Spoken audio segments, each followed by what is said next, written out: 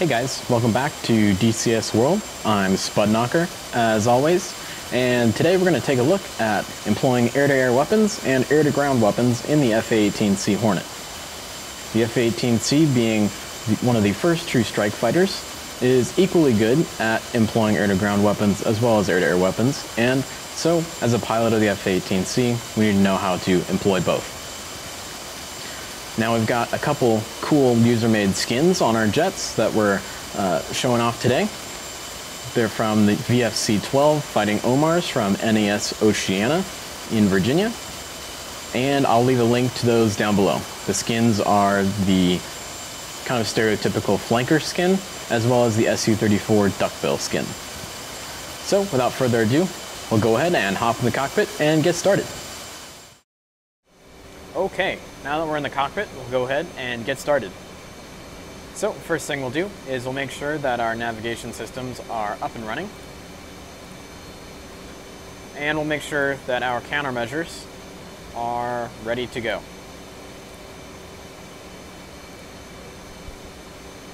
Another thing we also want to make sure is our master arm is set to on before we fly into combat. You can take a more in-depth look at my countermeasures video here, as well as what you need to do to make sure you're ready to go before you fly into combat here. So when it comes to my radar, I like to put it into a 4-bar scan as I'm flying out into combat, push it up to about an 80 nautical mile range. For the side sweep, you can do 140 degrees or 80 degrees. I like 140 because it gives me a real nice wide view of the area out in front of me. If you do need a quicker scan, you can definitely bring that down to 80 degrees and bring your bar down to like 2. So the US Air Force was kind enough to lend us a couple QF-4s and a QF-16 to play the role of the interceptors. So without further ado, we'll go ahead and take it out of autopilot. And we'll push our throttles up. Now we can see we have a threat on our radar. That's going to be that QF-4 that's out there. So in order to slew our TDC around, without going in air-to-air mode, we can go ahead and press our castle switch to the right, or center select switch, whichever you'd like to call it, and now we can slew our TDC around. So there's our target. We'll go ahead and lock him up. And we can see on our HUD here that he's a diamond shape. A diamond means that he's a bandit. A square would mean that he's a friendly. So we know that he's an enemy, and we're ready to go there. Now, a lot of people tend to overestimate the range of the AIM-7 Sparrow. Some publications and sources put it at about 28 miles for a maximum range. But that would be under the most ideal of circumstances. Flying way up high, the launching jet is nice and fast, and the target coming at you is also fast, coming straight head-on and not maneuvering. For a kill shot with the Sparrow, you want to make sure that you're pretty close, closer than you'd think. Between probably 8 and 5 miles is my best guess for that. Tends to work for me the best. However, if you're getting engaged in BVR and the enemy aircraft is locking you up and you're worried they're going to fire a missile at you, then go ahead and fire that missile at a long range.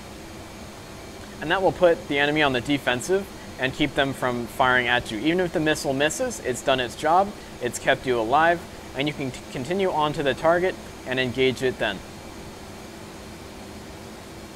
So, as we can see on our HUD here, he's about 14 miles. We do have a shoot queue, but in my opinion, we're still a bit far out. But to get him on the defensive, we'll go ahead and fire a missile. We'll call over the radio, Fox 1, so that our friendly pilots around us know that we've fired a missile, and they don't get freaked out when they see a missile streaking off into the sunset in front of them. So we can see that our bandit is definitely on the defensive now. Hopefully the missile has the energy to engage him as he's maneuvering.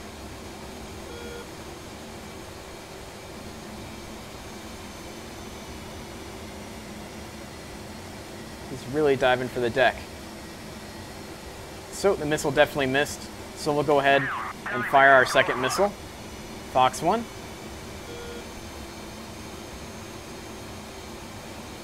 And Splash 1 F4.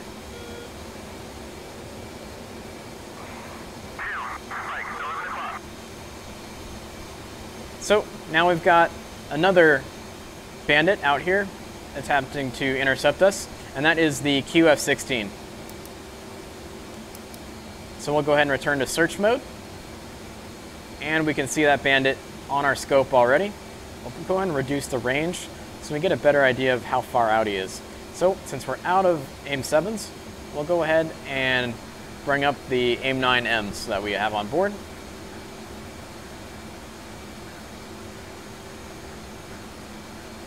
We'll go ahead and lock him up, and we can see he's about 15 miles out. However, I'm going to drop the lock so that we can practice using our air-to-air combat modes. So to enter air-to-air combat modes, you want to press up on your sensor select switch or your castle switch to bring it into bore sight mode. Once you're in air combat mode, then you can then pull back on the sensor select switch to go into vertical acquisition, left to go to wide acquisition, and you can of course redo the thing by pushing it forward to go back into bore sight, etc. You cannot go directly to wide acquisition or vertical acquisition. You first have to go into bore sight mode to turn air combat modes on. So we'll go ahead and point our nose at this F-16.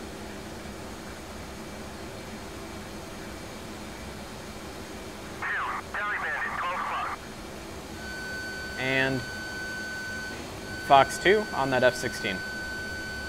And he's popping flares. And the missile was spoofed. So now we're merged, and we'll go ahead and get into a little dogfight with him. Definitely want to keep our eye on him. As the old adage goes, lose sight, lose the fight. We'll come in on him.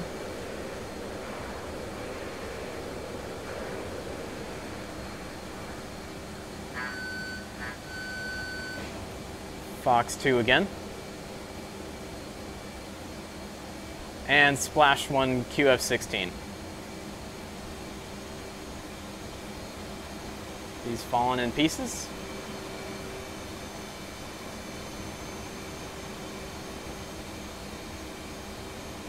So since we're out of air-to-air missiles now, we're going to have to resort to going back to our air-to-air gun.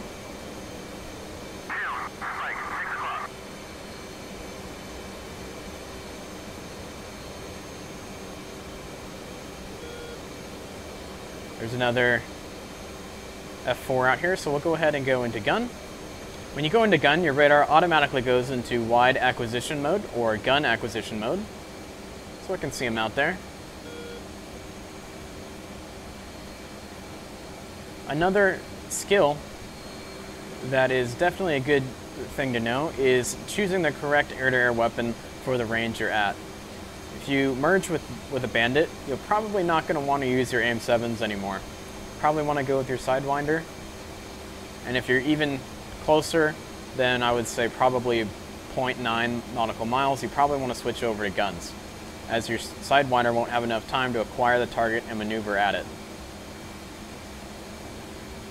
Sparrows can be effective in dogfights, but I would say probably not a good idea to launch a Sparrow at a target unless you're farther away than about 2 nautical miles.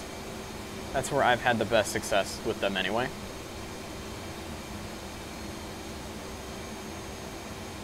So we'll go ahead and lock this guy up.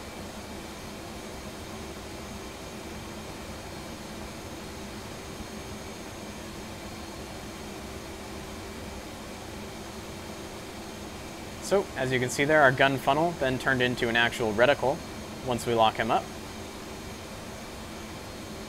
And it's just like any other type of gun sight you've used. It's very similar to the Mirage 2000C, the one in the F-15C, and even the F-5. It's really not all that different. It's just a digital version of what's in the F-5. So we'll come around. and we'll go ahead and engage this F4 with guns.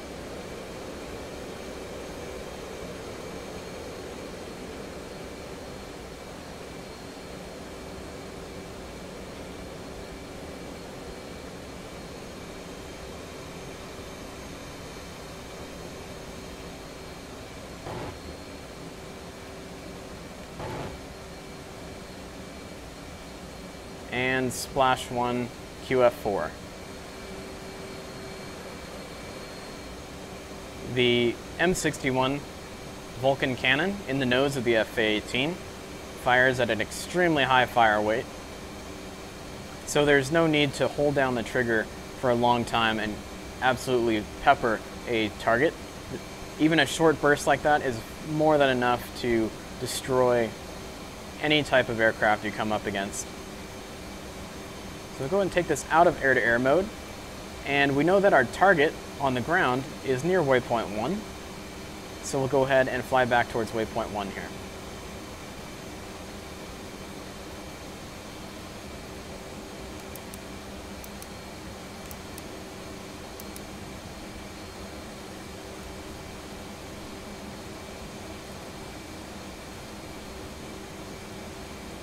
So I just went back into air-to-air mode to re-bring up our scan.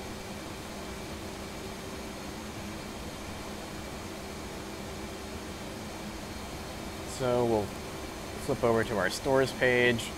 We'll grab our Mark 83s.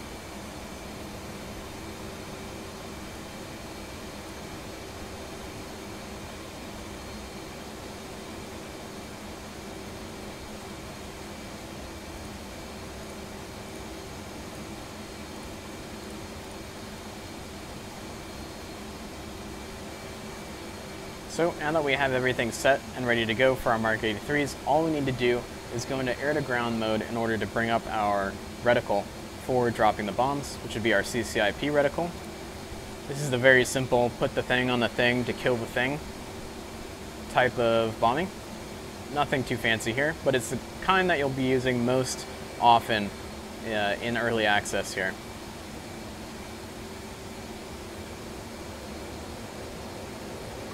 So we'll go ahead and roll in on that target.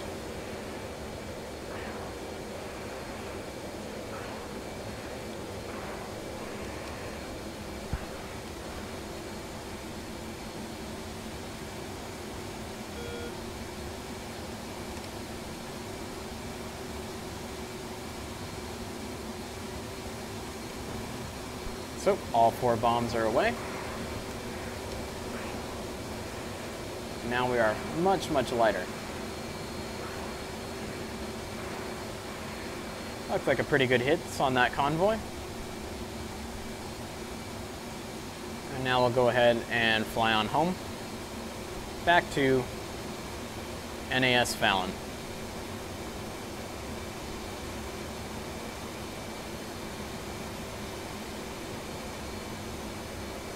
A few things to note when you're choosing your loadout for a strike mission in the F-A-18C is if you are potentially going to face bandits on your way into the target area or on your way out of the target area, I would highly recommend against taking rocket pods, especially double rocket pods on a brew. They are extremely draggy. They have a big flat front on the front of them, especially the Lao 61s, and they can definitely hinder your performance, even more so than the bombs. Mark 83s, the Mark 80 series in general, were developed in the mid-1950s to be as aerodynamic as possible for hanging on the racks of fighter bombers. They replaced the older World War II style bombs that were very short and fat and not very aerodynamic, and the performance that you get while carrying Mark 83s is much, much better than you would, say, a cluster of rocket pods. Or even Mark 20s. Mark 20s are quite fat and round bombs, just like older World War II bombs. So keep that in mind, and make sure that you don't weigh your aircraft down too much with bombs.